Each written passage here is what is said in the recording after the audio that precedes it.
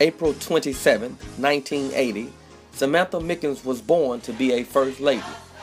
She was conceived through the union of Pastor S.H. and Brenda Mickens, under the watchful eye of her mother and her grandmother, First Lady Dorothy Chisholm Joyner.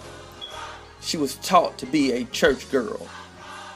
At a very early age, she professed her faith in Christ and was baptized by her father at Mount Bethel Baptist Church, where her grandfather, the late Clemmy Mickens, was pastor, and her maternal grandfather, the late Ray Chisholm Sr., was assistant pastor. She began singing at Mount Bethel Baptist Church and later Mount Vernon Baptist Church. She also played the piano for the choir at Salem Baptist Church, where her father formerly pastored.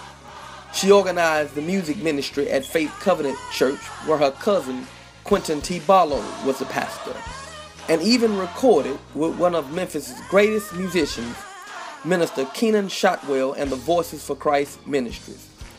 Samantha is the epitome of a church girl that rocks.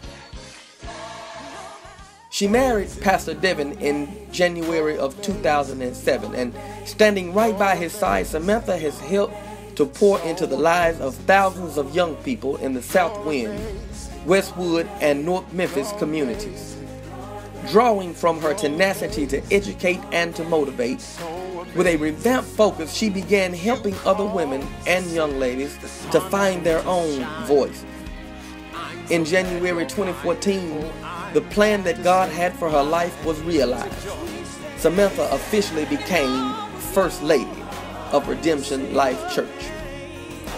Setting aside the fancy hat and the entourage, Lady Samantha continues to serve with the spirit of excellence. Whether she's rocking in the music ministry, the outreach ministry, or any other ministry, you can bet that she is doing a phenomenal job, because she is truly a church girl that rocks.